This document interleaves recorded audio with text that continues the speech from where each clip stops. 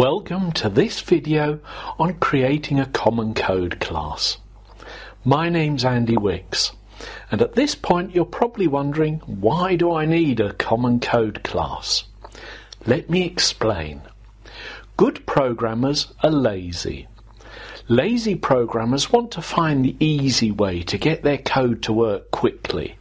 They don't want to have to do too much remembering. They just want to be able to get on with the job. And creating a CommonCode class is an excellent way of doing that. What you do is you create a class that contains all those snippets of code, all those pieces of information that you need in lots of the programs that you write. You create this class once and only once, and then you can add to it whenever you want, and you can use it in any project that you feel you need it. So let me explain how to create it. I'm using NetBeans 8.1, but the principle will hold true in whichever IDE and whichever programming language you choose to use. Here I'm going to right-click on the directory in which I want this new CommonCode class to live. I choose New, Java Class, and then I can call it CommonCode. And that will create a new blank class for me into which I can put all these wonderful things. So let's get going and get into how to create stuff that is really quite useful. Well, the first thing we're going to need to do is to create something called a constructor. A constructor is a piece of code, a method, that will allow you to do tasks that need to be performed when this particular class is first instantiated. I'm going to add a blank line because I need to add some other stuff above it later on. But I'm going to have CommonCode with brackets. Mind you, it'd probably help not to have the space with the brackets, and I'm going to make that into a method. Now, as you can see, this method doesn't contain anything at the moment, but it will. So let's put some stuff in there. A lot of my programs need the date and time, so I'm going to put that into CommonCode. Java doesn't have a date or a time type, so we have to create our own. And this code here allows us to do that. Let me explain the bits. The first line here says it's private static final string. So it's private, it can't be seen outside of this class. Static, it will only be created once.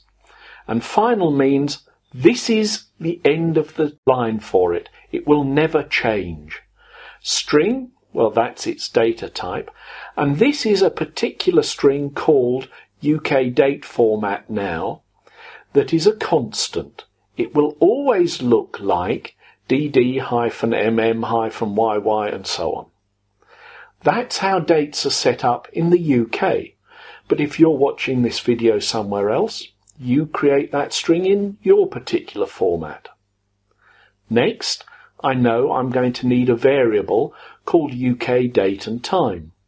So I create that as a private string. But that's not static and it's not final. I certainly want to be able to change that, but only within the program. And now I've added a particular method. The method is public. That means it can be seen from outside this class. This method returns a string, and that string is going to come from this method getDate and time. Now, in this method, I've got a few commands. Calendar is needed to create a particular type of variable. In this case, I'm going to call that variable cal. We also need a simple date format type. So UK simple date format is the variable, and this new variable type takes the date format from the date format I set up at the top. Then I'm going to put something into the variable UK date and time. And that's what goes in this third line here. Finally, I'm going to return that date and time to the user. So the user will be able to call this method and get the date and time just like that. The next task is a little more complicated.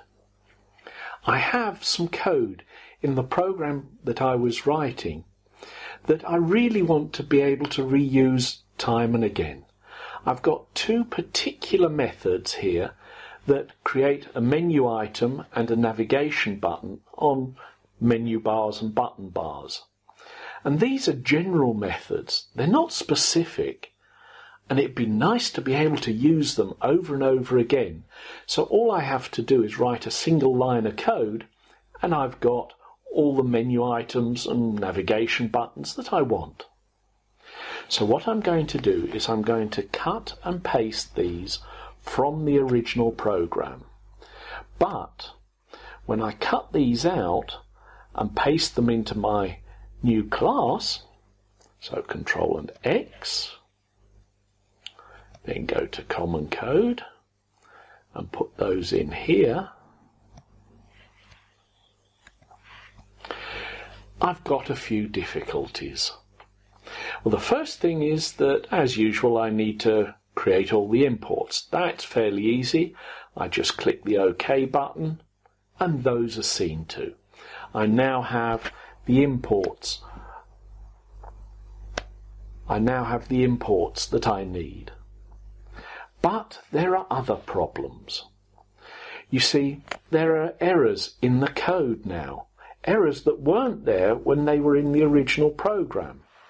And those have to do with using the keyword this. This refers to the current class. And I don't want it to refer to the current class. What I really want is for it to refer to the class that's calling it. And for that, I need to make a few changes. So let's go make those changes.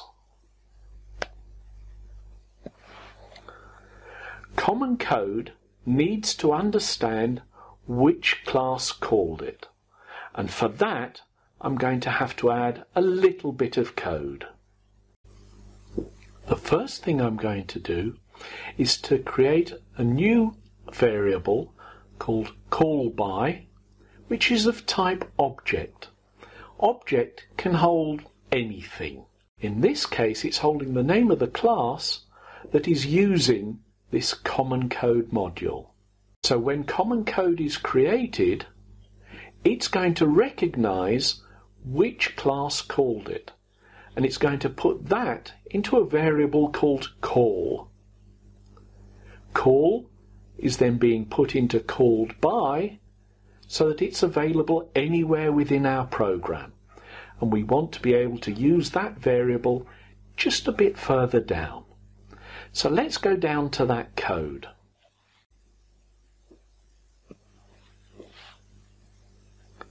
Here we have the two this statements. This refers to the current class, and we don't want it to refer to the current class, we want it to refer to the class that called CommonCode. So this just gets replaced with callBy. But callBy is of the wrong type. So now we've got to add in a little bit of magic. What we're going to do is cast this particular callBy into a variable type called ActionListener. ActionListener is a type that hasn't been declared yet, so I'm going to make sure that it has its import, and when it has its import, look, the error disappears.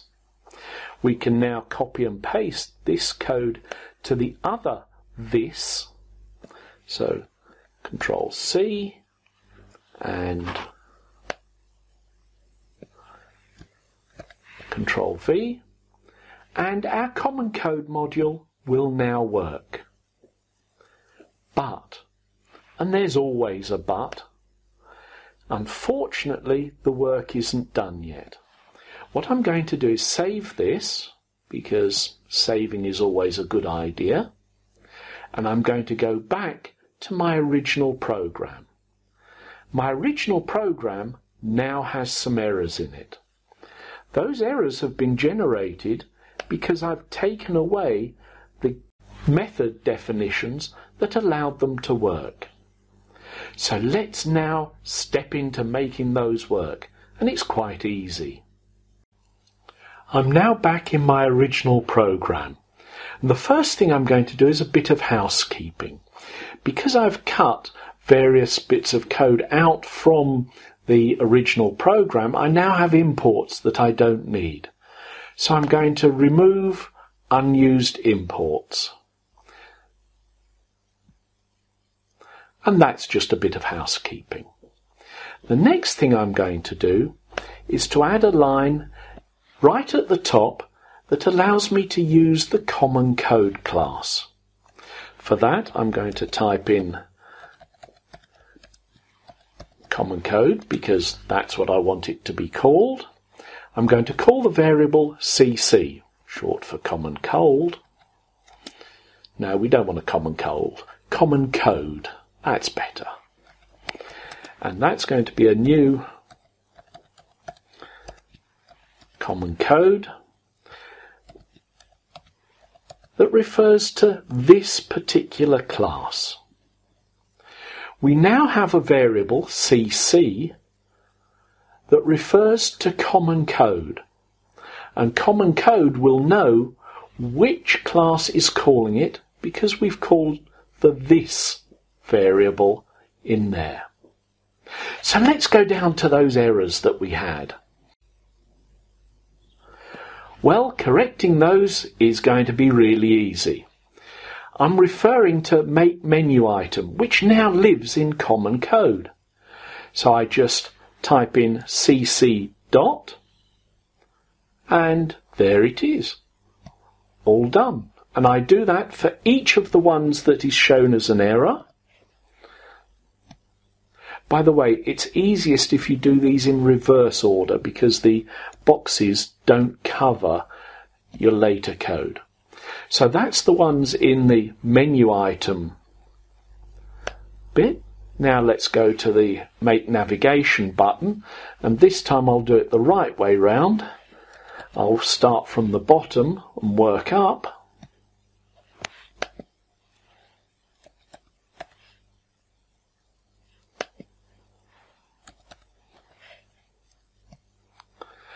And now our code is working completely.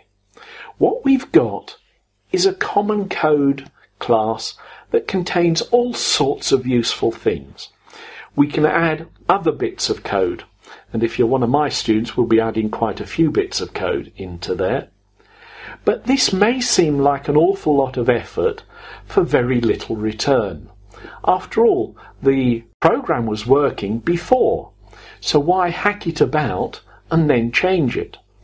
Well, because we want to be able to use menu item and navigation button bar in lots of other different programs. We want to be able to add dates in lots of other programs.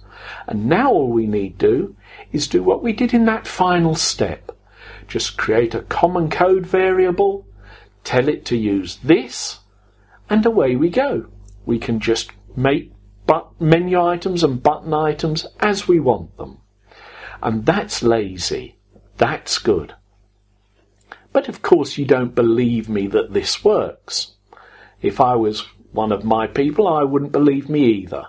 So let's now run this and see whether we get what we expect. And here it is. Exactly the way that we expect it to be. Thank you for watching. Bye.